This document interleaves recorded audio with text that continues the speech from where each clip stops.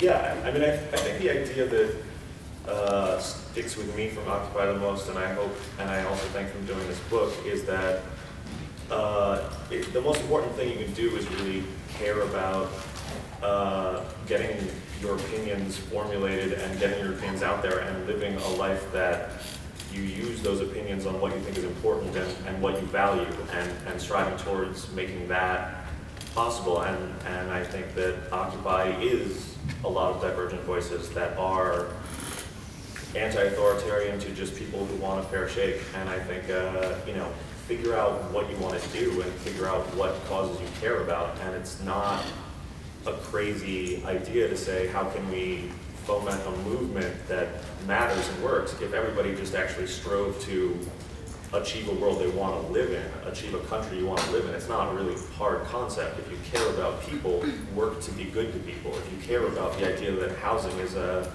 it shouldn't be a privilege, work to make sure housing isn't a privilege. If you care about people sleeping on the streets and think that's wrong, help people not sleep on the streets. If you think that corporate-run media is a problem, work to not have corporate-run media. I don't think it's a difficult equation. I think that's the power of Occupy, is that a lot of people together have a lot of different voices, but from that you get the idea that action is possible, and you know, any world you want, you can work on making. It's not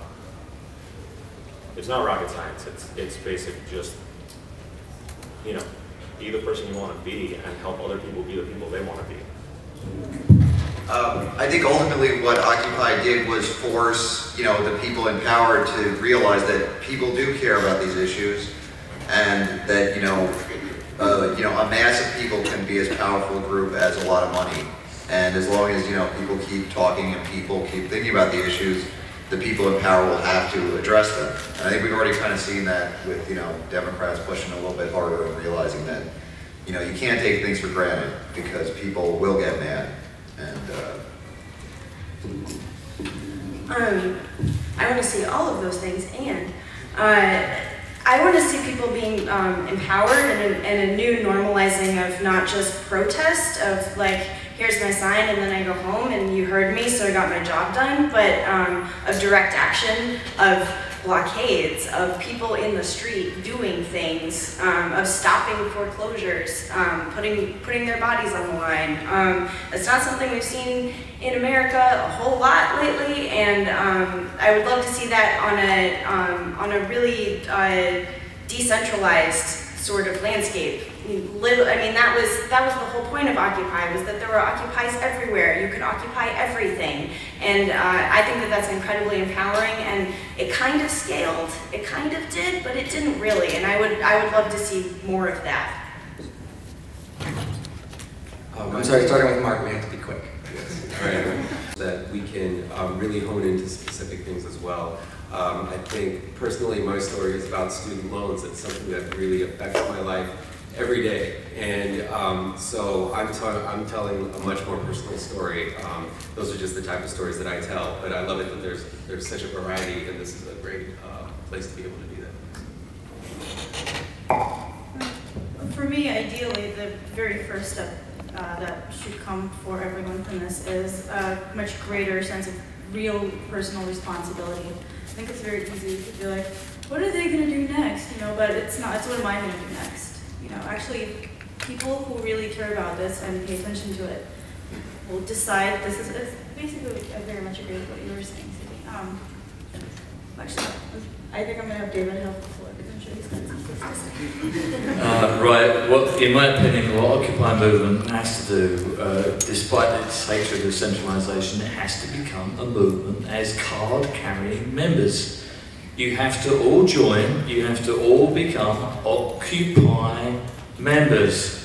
All get together, because then localization becomes national.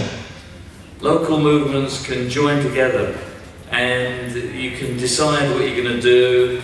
You can get on Facebook and talk to each other and become a real national movement with objectives that is bonded. Without everybody being bonded in this movement, it's never going to have any power. That's the history of any movement. A movement has to have complete identity and be bonded together. You've got to be card carrying, and that is the success. That's how you'll be successful. That's my view.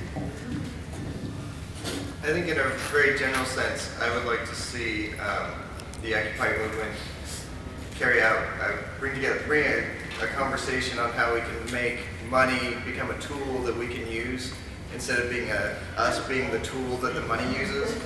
And I would also like to see us be able to have conversations. Like, I think everyone here probably has the crazy aunt or uncle or cousin who's posting pictures of themselves shooting elk or whatever, you know. And you can call, you know, type them up and say, hey, what's up? And have an actual conversation. And I've done it with a lot of my family who's pretty conservative, and it's actually very enlightening, I think, for both of us. So we're all in this together.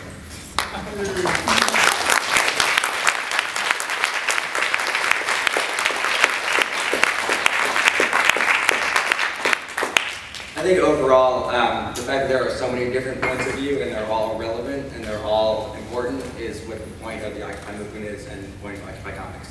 Occupy Comics was just one forum that we wanted to continue the discussion. The hallway outside will be another forum, and to all of you, we're creating a forum. Thank you all for coming.